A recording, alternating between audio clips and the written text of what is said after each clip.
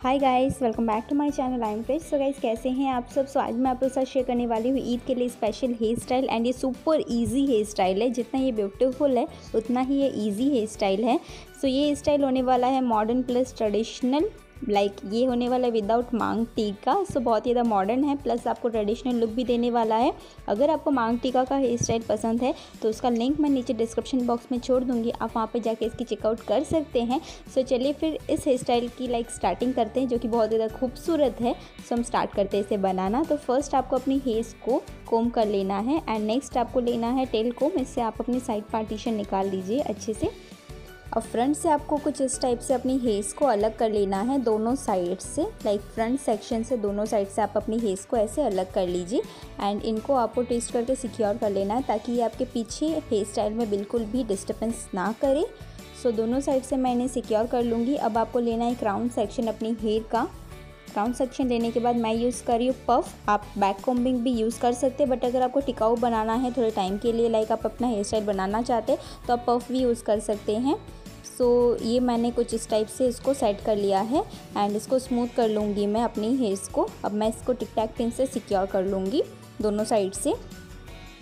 टिक टैक pin से secure करने के बाद मैं इसको फिर से स्मूदन आउट करूँगी, ताकि मेरा जो पफ है वो एकदम स्मूथ लगे, बिल्कुल भी मैसी ना दिखे। सो पफ हमारा रेडी हो चुका है। अब हम हमारा फ्रंट जो हेयर स्टाइल है वो कंप्लीट करते हैं। इसके लिए हम हमारे बैक जो पीछे वाले हेयर है उनको पहले सिक्योर कर लेंगे। तो फ्रंट से पहले आप अपनी हेयर्स को कोम कर लीजिए। अब फ्रंट से फर्स्ट सेक्शन निकालेंगे। तो मैं अपनी फ्रेमिंग के लिए अपनी हेयर्स को पहले अलग करिए, वो ऑप्शनल है, अगर आपको चाहिए तो आप भी कर सकते हैं। सो अभी एक सेक्शन आपको इस टाइप से निकालना है, एक सेक्शन निकालेंगे इस टाइप से। सो इसको करना है टू डिवाइड, दो भागों में आप इसको डिवाइड कर लीजिए। फर्स्ट को ट्विस्ट कीजिए, देन जो नेक्स्ट वाला है उसमें हेयर ऐड करते हुए फिर ट्विस्ट करना है, फिर नेक्स्ट वाले में हेयर ऐड करना है, फिर इसे ट्विस्ट करना है एंड फिर वापस हेयर ऐड करना है, फिर ट्विस्ट करना है। ऐसे ही आपको लेंथ हेयर तक करनी है, जितने हेयर आपके फ्रंट में बच जाए। वापस ट्विस्ट करेंगे, देन हमें इसको ट्विस्ट करते रहना है थोड़ी सी लेंथ तक। ऐसे ही आपको टाइटली ट्विस्ट करना है। अब थोड़ा थोड़ा हम हेयर को पुल करेंगे, ताकि फ्रंट से हेयर जो है बहुत ज़्यादा खूबसूरत लगे। तो धीरे धीरे आप पुल कीजिए, ताकि अच्छे से हो, मैसी नहीं करना है बिल्कुल भी। तो इस टाइप से पुल कर लेंगे एंड ये बहुत ही ज़्यादा अच्छा लगता है। पुल होने के बाद थोड़ा बाउंसीनेस आ जाती है। अब सारे हेयर्स को पुल करने के बाद इसको पीछे की साइड लेके जाके आपको पफ के नीचे इसको टिक टैक पिन से या बॉबी पिन से आप सिक्योर कर लीजिए।